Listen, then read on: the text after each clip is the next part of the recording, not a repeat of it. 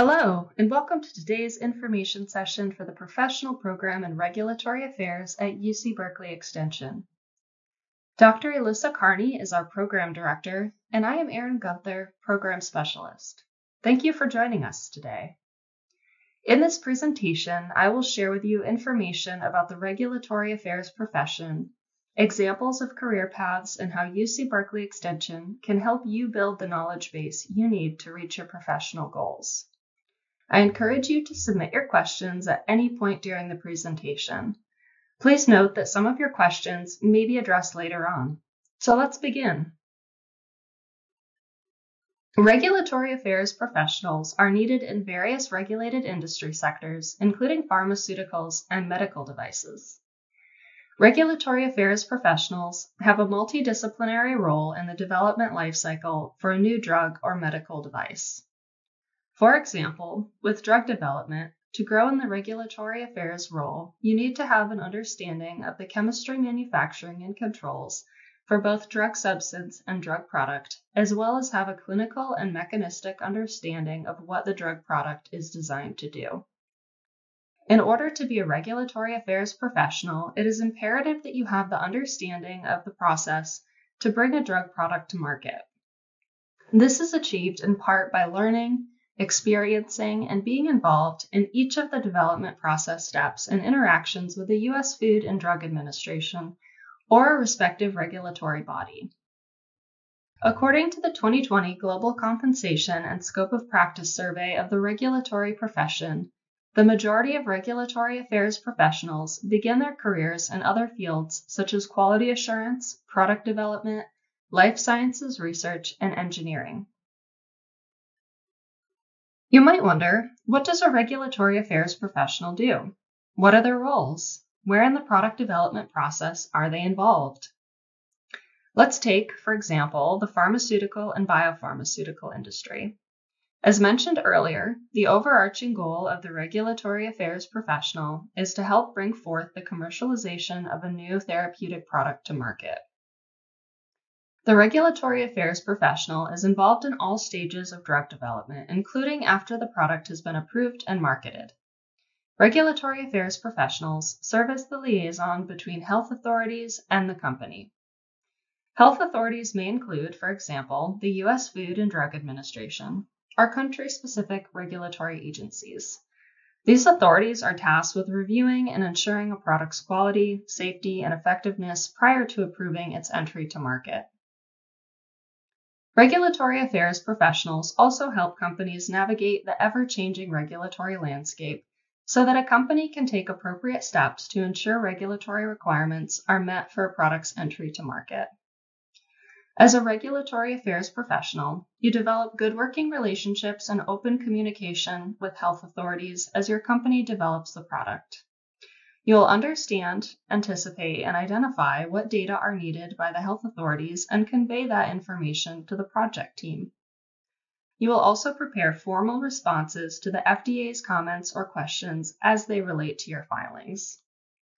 Additionally, you will lead a cross-functional team to prepare and conduct meetings with the health authorities.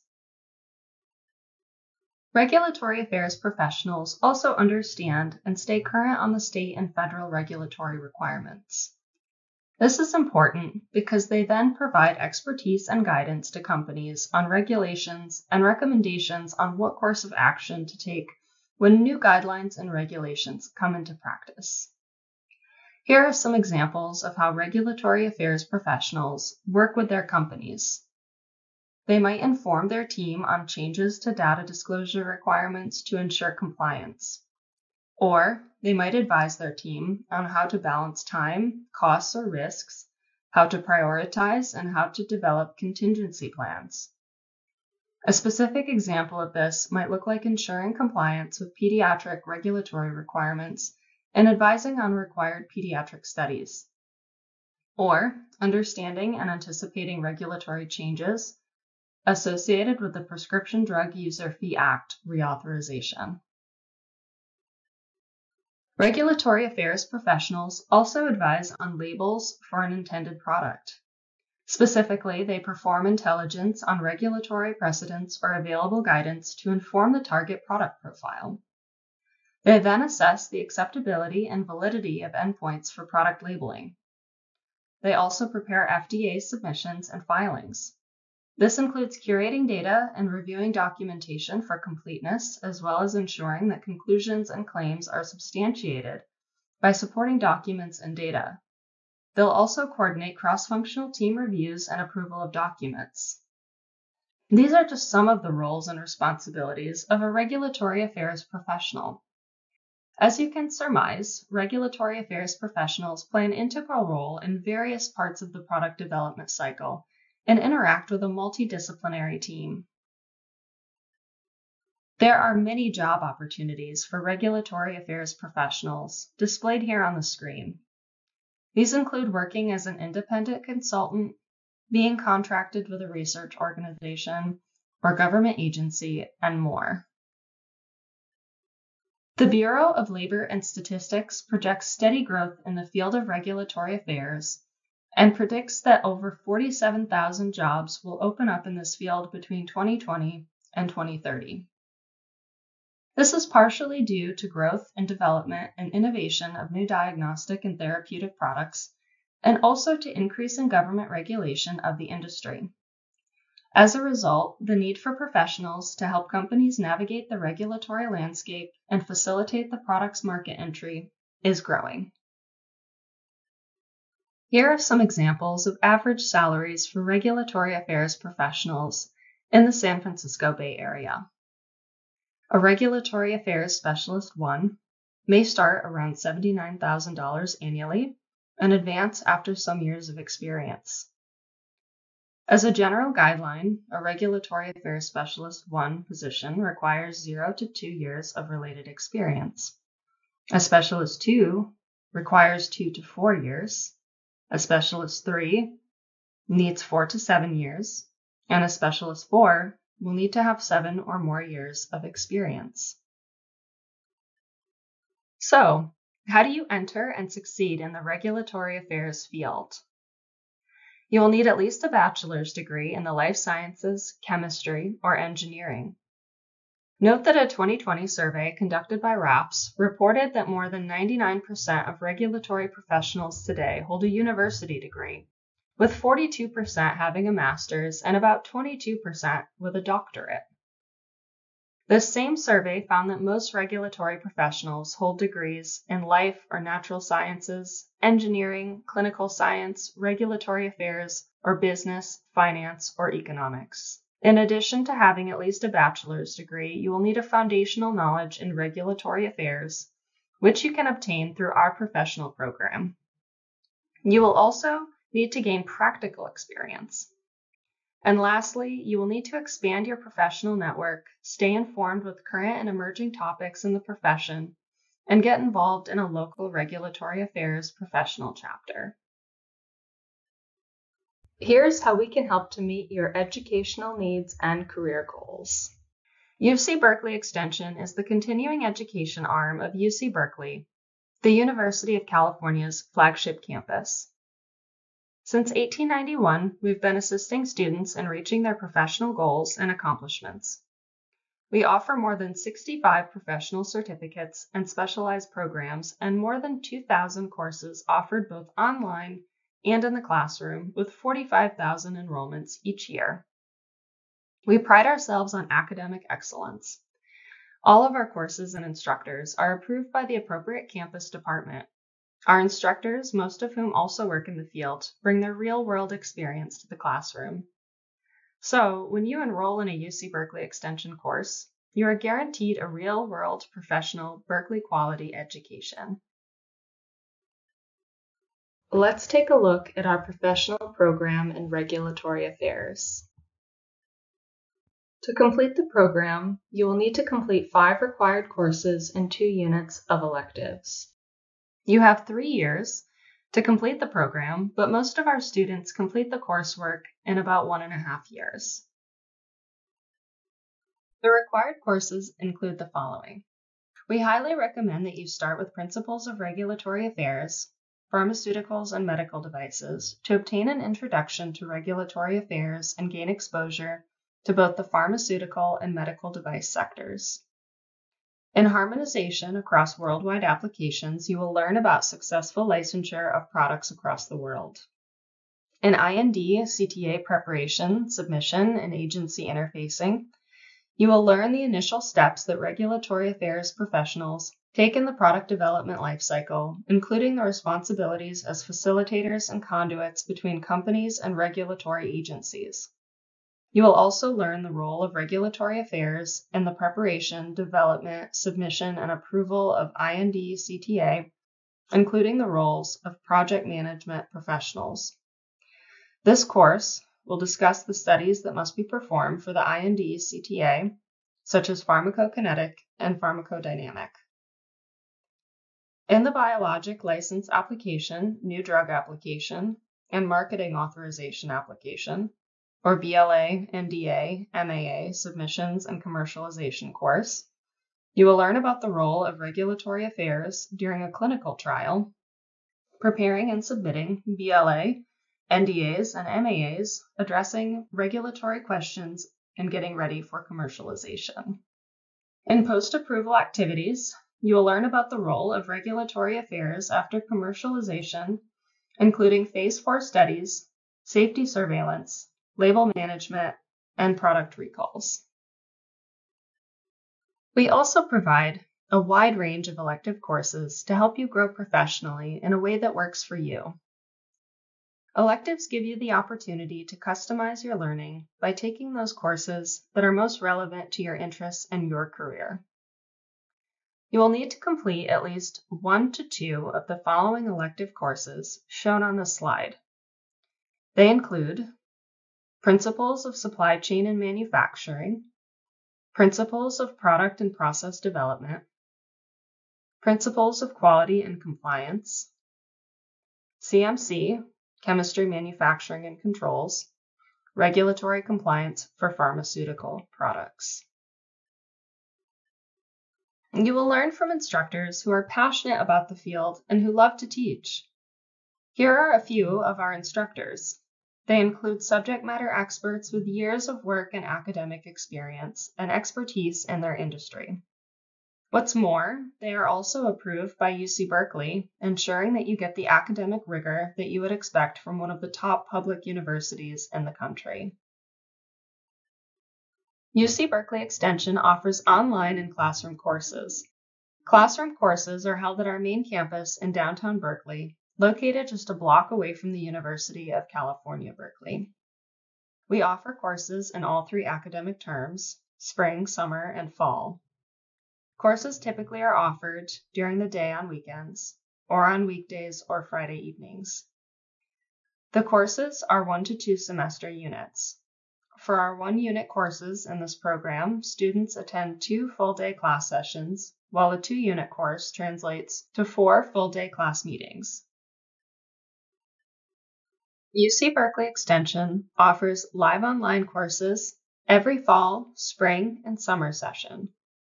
Similar to in-person classes, live online courses typically are offered during the day on weekends or on a weekday or Friday evenings, and students attend real-time virtual classes via Zoom.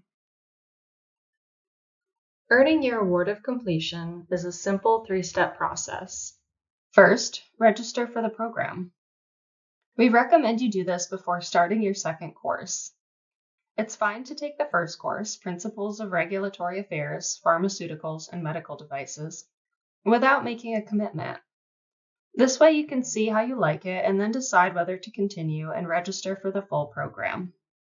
Then, complete all the required courses, including electives, with a grade of C or better within the 3-year time period.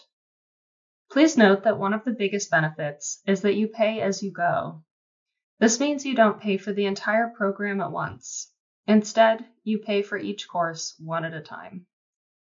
Prices vary based on each course, but in total the cost is approximately $6,150, excluding the cost of materials and the program registration fee. Lastly, once you've completed all of your courses, you'll receive an award of completion. Many of you might be wondering, what do your graduates go on to do? We're always very proud of our students' success. Many of our instructors share stories of former students who have landed wonderful positions or who have advanced in their careers. Here is a recent graduate, Reese Reed, who added business acumen to cancer research by completing the professional program in regulatory affairs. Reese Reed had built his career around developing new therapies for cancer by utilizing the immune system and working at top universities in the UK and US. Then he left from academia to biotech and found an opportunity to gain new skills around getting new drugs into clinics. In a recent interview, Reese said he had wanted to learn how to take science that he had been working on in the lab and package it in a way that the FDA wanted so that therapies could be moved from conception into a therapy for patients. He also said he knew the Berkeley name and people within his organization who had done other Berkeley Extension courses. For Reese, the Saturday courses did not interfere with his day-to-day work, and after reading the course descriptions, he realized that these were areas he wanted to learn about, such as the structure of an IND, which is covered in our IND CTA preparation, submission, and agency interfacing course. So, how do you get started? We recommend that you have a bachelor's degree in biology, chemistry, or engineering. If you are new to Extension, you'll need to create a free student account through our website. You will use this account to enroll in and pay for your courses, check your grades, and track your progress through the program. Then, enroll in your first course, Principles of Regulatory Affairs, Pharmaceuticals, and Medical Devices. I suggest visiting the course page on our website and finding a section that fits your schedule. I also recommend that you sign up for our newsletter, which is available from our course page on the website. By doing this, you'll receive monthly emails about upcoming courses and new blog posts. Thank you for submitting your questions, many of which we've been able to answer during this presentation. Here are some more that have come in. Do I need to be registered in the Regulatory Affairs program in order to take classes? No, you do not need to be registered for the program to begin taking classes. Can I register for the program after I complete one or more courses at Extension? Yes, you may register for the program at any time, even after you've started taking classes. How long does it take to complete the program? This varies based on individual work-life balance. On average, students complete the program in about 1.5 years, but students must complete the program within 3 years. What types of professionals will be in my classes? The vast majority of regulatory professionals working today began their career in another field before transitioning into regulatory affairs. According to data collected in a 2020 survey by the Regulatory Affairs Professional Society, professionals transitioning into regulatory affairs have careers in closely related fields such as quality assurance, research and development, life sciences research, and engineering. Many of the students in our program are looking to transition into the regulatory affairs profession and are current professionals who want to have deeper understandings of the regulatory affairs profession. So your classmates may currently be working in these related professions and are wanting to develop a deeper understanding of regulatory affairs. How do I find out about internships or other employment opportunities? While we do not offer regulatory affairs internships for this program, you certainly can speak with our instructors and network with your classmates who may know of an opportunity at their respective companies. Additionally, you might consider getting involved with the local chapter of the Regulatory Affairs Professional Society to broaden your network and to meet professionals at companies that may have internship opportunities. Additionally, you can reach out to local recruiters. What types of networking is available to me in this program? Be sure to interact with your instructors as they have extensive practical work experience and knowledge of the profession, and your classmates, some of whom may already be in the profession or in a related career path. And finally, which elective courses should I take to complete the program? We have several, and your decision should be based on your specific interests. If you have any questions about which elective to choose, please visit our website and contact us at any time. If you have any additional questions, please email us at biotechonline@berkeley.edu. We would love to hear from you and discuss how this professional program or individual courses can help you on your career path. Thank you again for taking the time to learn about our program and course offerings in regulatory affairs. We look forward to seeing you in one of our classes soon.